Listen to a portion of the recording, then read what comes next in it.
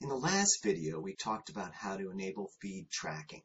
And that's really a chatter function, and it's totally separate, although parallel to what we're going to discuss now, which is how to do field history tracking, and really then be able to report on it. The biggest difference is that chatter lasts for 45 days, where this field history lasts for 18 months. So it's a much longer process in terms of being able to look at data and actually compare it and report on it. So this is the way to go if you're looking to report. So first step is to go to an account. And so we're going to go out and take a look at Edge Communications. We're going to say, all right, we want to be able to track on changes that occur here. And if we look at the related list, there's nothing there now that's going to be able to show changes. Just so this is like full disclosure. And then, so the first thing we're going to do is we're going to go out to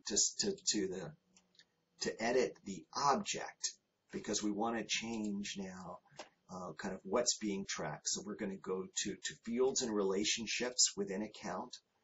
We're going to enable account history. And then we're going to select the specific fields that we want to be tracking on. So I'm going to look here at account name and account owner, but you could add any additional information, things like rating and whether, just activity, whatever else, that you'd want to be able to compare over an 18-month period. So saving that allows us then to know that we've created a mechanism for tracking activity in accounts, but now we need to be able to look at how we would actually see that.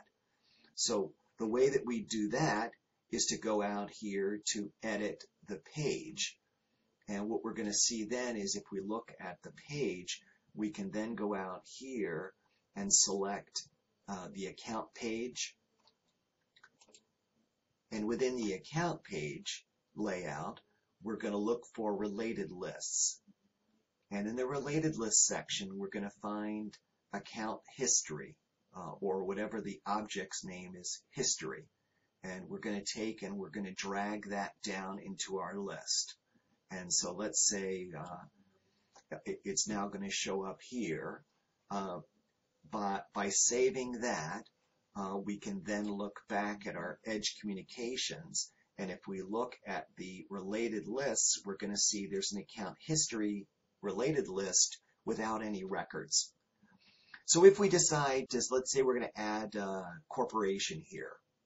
And so we go in and we make that change, and we then find that we have a history record, which is great, because then we can jump in and we can also go out to Chatter, and we're also going to see within Chatter that there's also an update record, but that is independent of these two activities. So we're kind of managing them differently. You really can't report on Chatter the way that you can report on this field. So let's go take a look at that. So if we go out to the Reports tab, and we go out and create a new report, and that new report is going to be an account report, and it's going to be account history, and we say continue. What we'll then get is this kind of format. This is straight out of the box without any editing. We're going to see this information, which is going to show us the field name, the edit date, and the old and new values. And especially as we're looking to be able to pull date ranges or specific information for an account or a specific event, this is a way to be able to get those changes over time. Hope that's helpful. And now what we're going to do is we're going to talk about how to create a custom object for tracking these changes, which allows it to save longer than the 18 months. Thanks for watching.